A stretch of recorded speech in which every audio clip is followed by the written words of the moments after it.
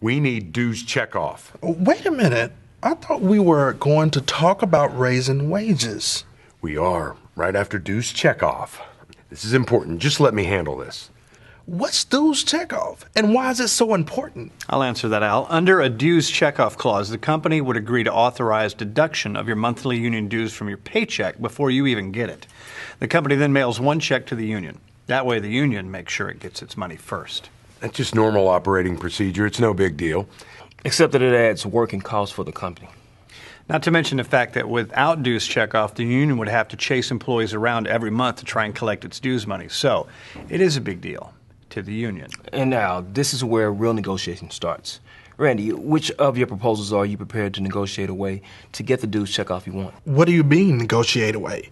We have to give something up to get that dues checkoff thing? Yes, you do. Like I said, it costs the company time and money.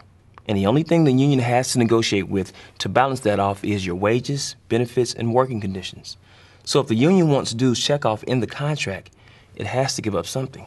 That's what negotiation is all about. You have to give to get, and sometimes you don't get what you want. We went over this, remember? No, I don't. So, Randy, what is the union willing to have your members give up in order to get dues checkoff for you? Maybe less vacation? Less vacation? What? We don't get enough now. We were told we were going to get more. Don't worry, we can always demand more vacation. But some things are more important than others. Important, yeah, but to who?